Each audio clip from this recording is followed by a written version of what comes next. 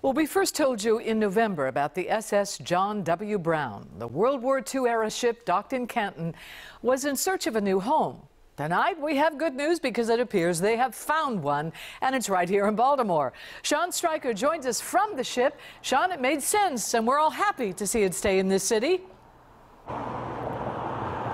Yeah, Denise, it made perfect sense. This piece of American history was built here in Baltimore in 1942. It was used in World War II before returning back to the city in '88, and now it looks like it will remain here for years to come.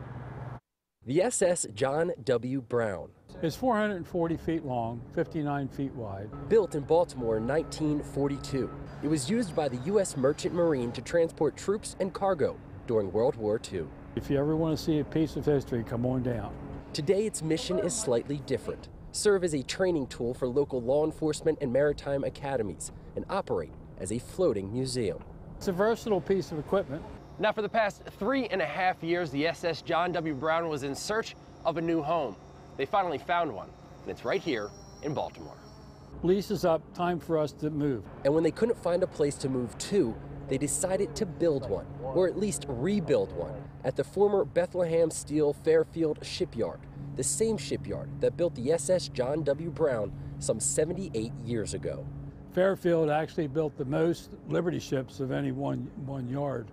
The rebuild, which is being done in partnership with the Maritime Applied Physics Corporation, will allow the ship to operate more freely, but more importantly, it keeps a piece of American history right where it belongs. It was built here, sailed from here, and now it's back here 70 years old, and we hope to keep it another 70.